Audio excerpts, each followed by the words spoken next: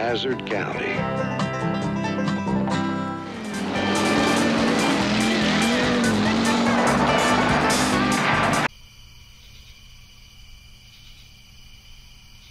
Them Duke boys, they'll be coming by here just any moment now. I can feel it in my bones. I just can't wait to... There goes those Dukes. Oh, get them this time.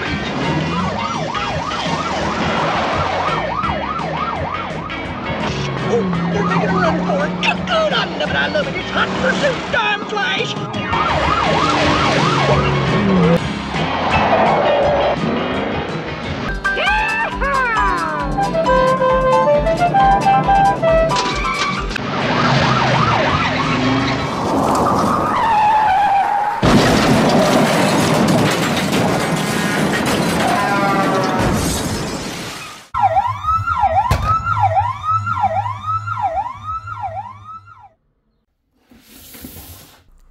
Hey everyone, Happy Dude here, and I've got the police car of Rosco P. Coltrane.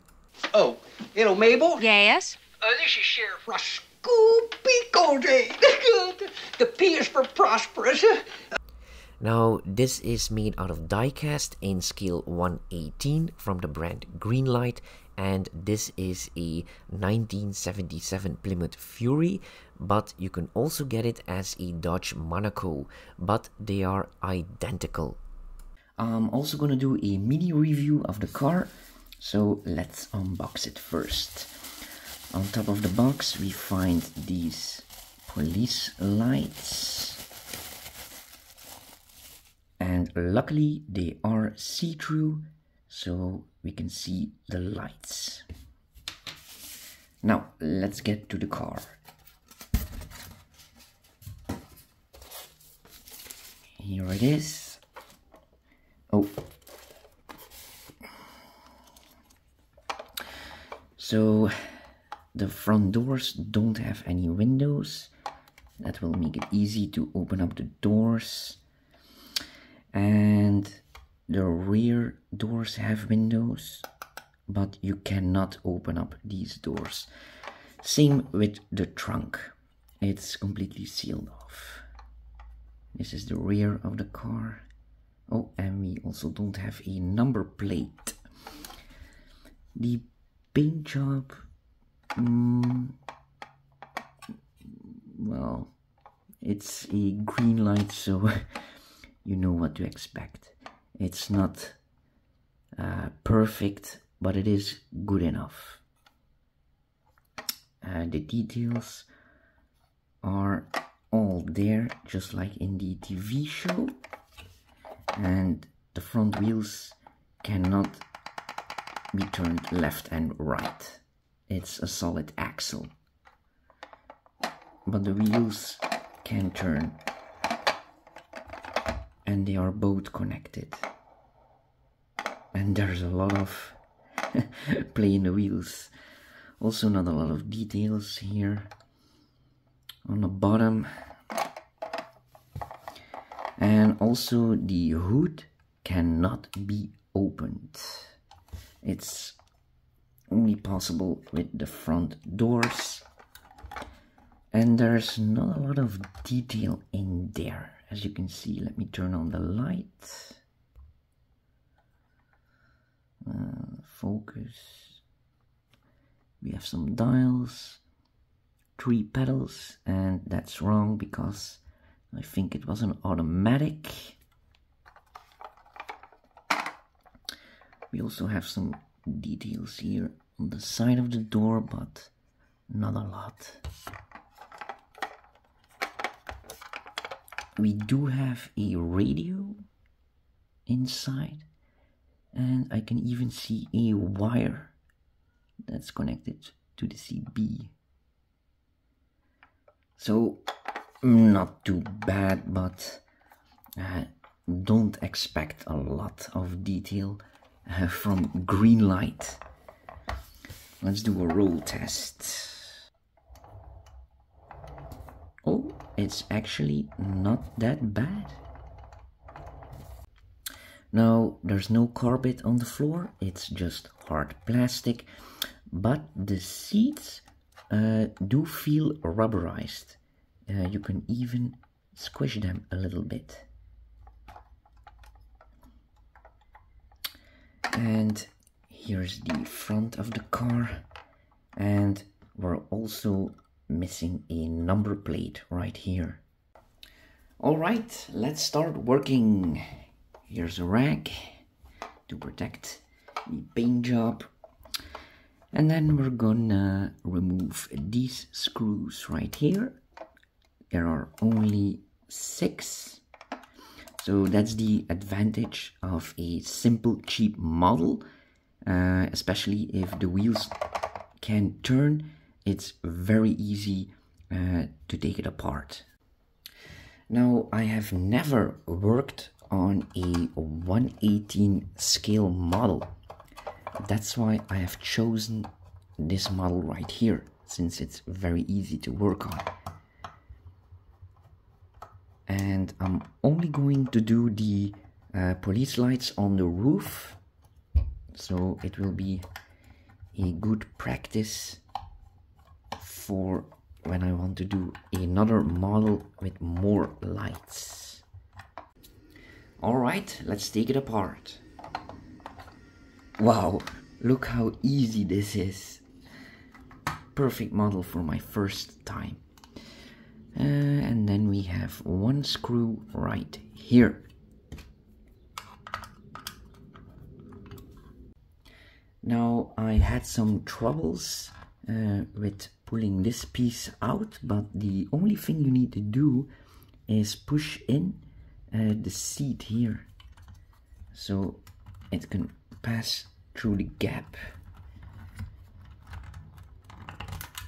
You see? And then you just do it on the other side also, and then the whole interior will pop out. Oh right, there's a wire of the CB, but I think it's more easy if I just yank it off, but I don't want to. Oh, let's turn it like this. Yes. Okay. And now we have room to work.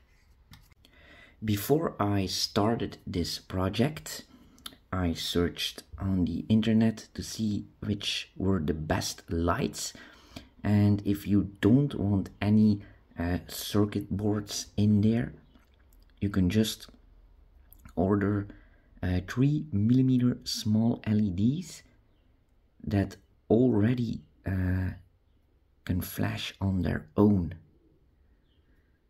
Just positive and negative has to be right. See? You can have green, blue, red, or blue-red. But these LEDs don't give a lot of light. They work on 3 volt. And they also don't have any wires connected to them. But luckily, I found these LEDs. This is the website. And you can buy red and blue separately. You can get them in any color, with or without flash, and they already have a resistor in there, so you can connect them to 6 volt or 9 or 12. First, let's try it out on 3 volt. You see, it's flashing. It's very weak, but it is working. Now let's try it out on a 12 volt battery. I've closed the curtains so you can see the light a little bit better.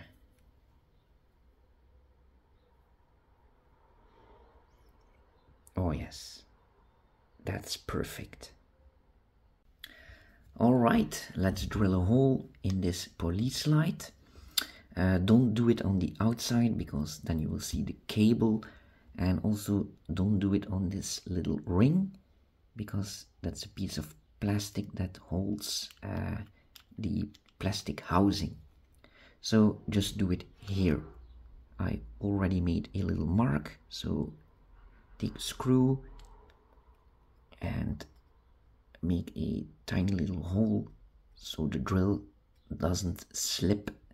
Don't put a lot of force on there, just let the drill do all the work. Damn, I slipped out. So now I am very close to the plastic inside.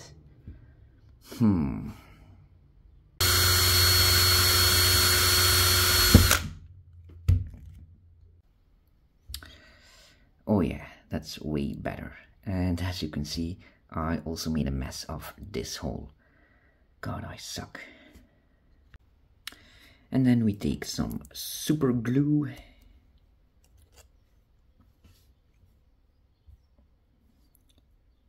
We put a little bit on the edge.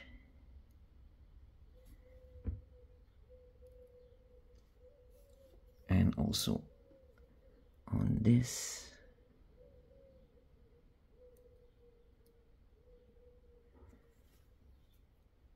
And then we just put the light in and wait a few seconds.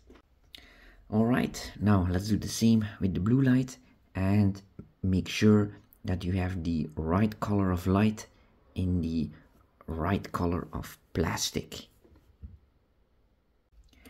And now sadly we're gonna have to drill a hole in the roof so the cables can go through. So we just measure the distance and then we're going to make a hole next to it. Now it's best to drill on the inside because it's less slippery, and if you do slip out you are never going to see it. So take your screw, and once you have the measurements, give it a good whack with a hammer.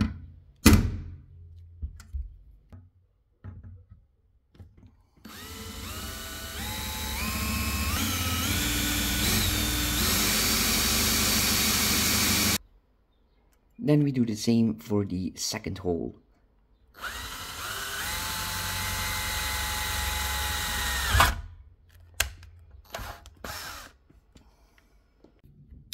Then we're gonna remove sharp edges and see if the holes are big enough for the cables.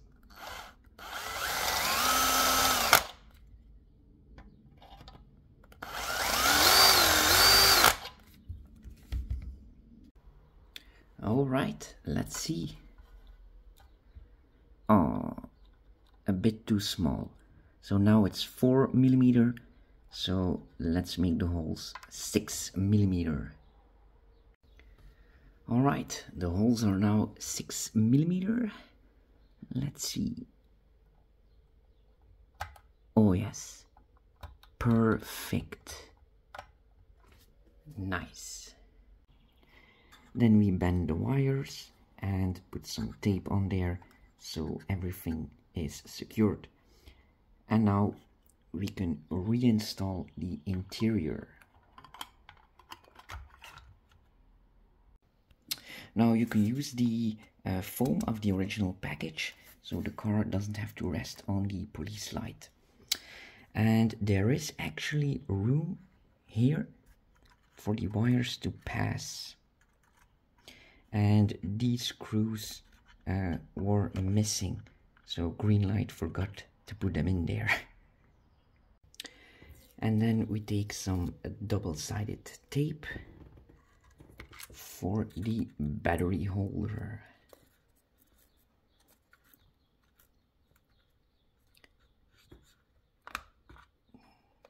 There we go.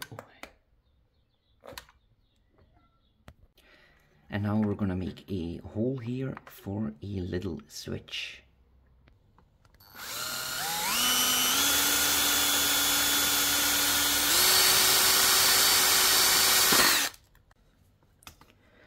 And then we make that hole bigger with a Dremel.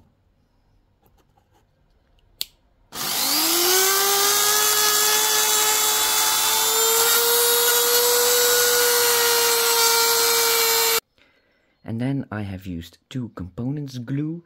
because it's very strong and you can fill up little gaps, and it also dries very fast. But make sure that you don't use it here on the side, because otherwise the glue will get in the opening and then the switch will be stuck. Guess how I know? And then we test out the pins and see which position is on and off.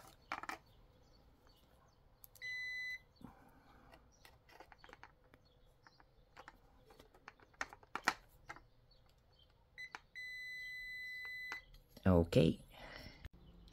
And then we connect the cable of the battery holder to one of the pins and solder it.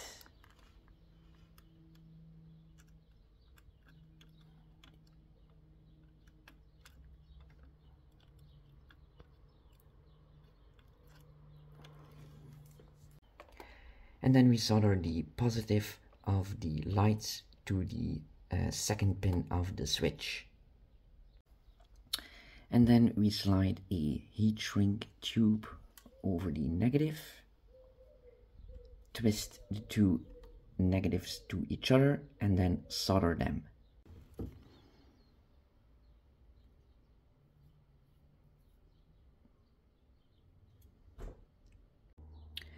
Then we slide the heat shrink over the cables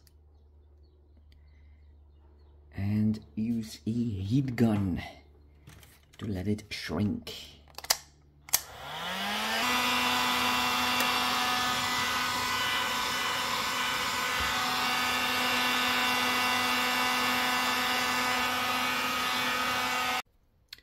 And now we can put in our little 12-volt battery and do a little test.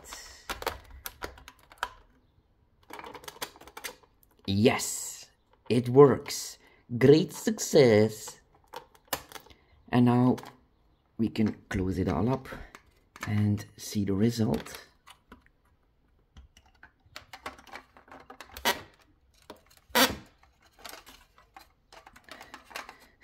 Those are not farts, that's just the foam.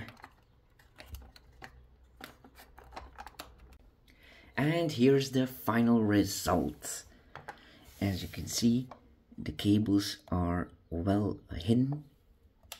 You can only see it when you tip the car over, and also you cannot see it here, just a little bit here in the corners. So I am very happy with the result. Okay, let's see it in the dark.